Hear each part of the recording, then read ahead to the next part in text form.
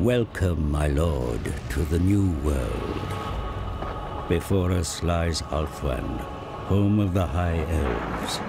At its center, at the very Isle of the Dead, the great vortex surges and swirls, forged by the High Elves in ages past to siphon the winds of magic and defeat the chaos invasion that threatened to engulf the world. As the fork-tongued comet of Sotek made its recent passage across the heavens, it breached the Great Warding, making it dangerously unstable.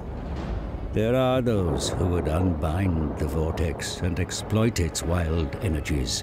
Still others seek to heal the cyclone and preserve the order. Each race must perform a series of arcane rituals, both to decide the fate of the vortex and prevent the other races from achieving victory. Let us take a closer look at the High Elves. Led by Prince Tyrion, they are a proud, arrogant, and highly developed people, combining peerless martial prowess with an uncommon grasp of the magical arts. The High Elves are in love with politics, and the most successful elven leaders use their influence to court the most powerful generals and meddle in the affairs of other, lesser races.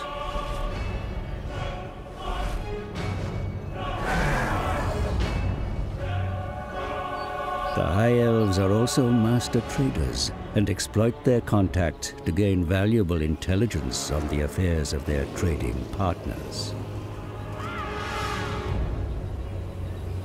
To the north of Ulthuan lie vast, near unassailable fortress gates, guarding the outer reaches of the elven homelands. It would take a formidable force indeed to breach these ramparts. And now, the elves have enacted a ritual.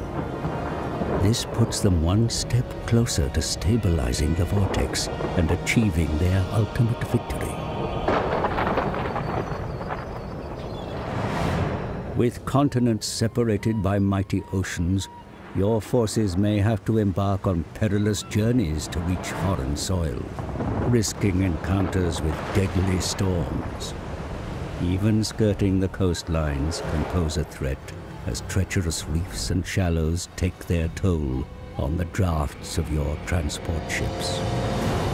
Here in Lustria, certain races of the old world have gained footholds.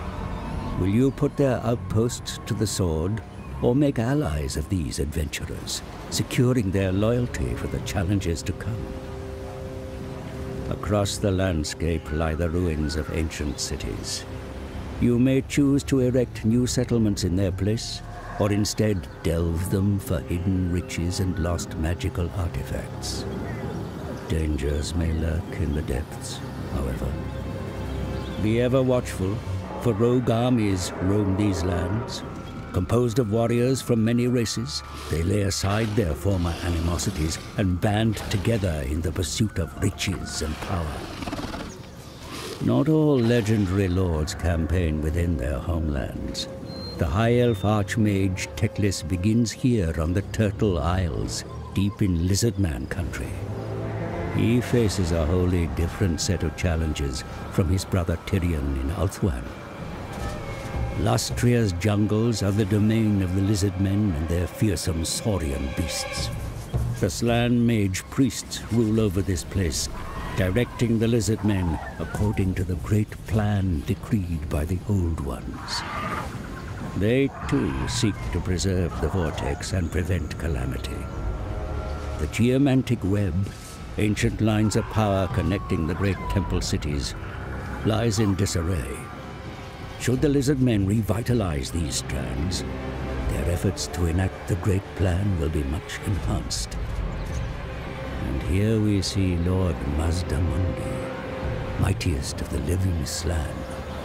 He and his army have adopted the astromancy stance, granting them unmatched insight into their surroundings.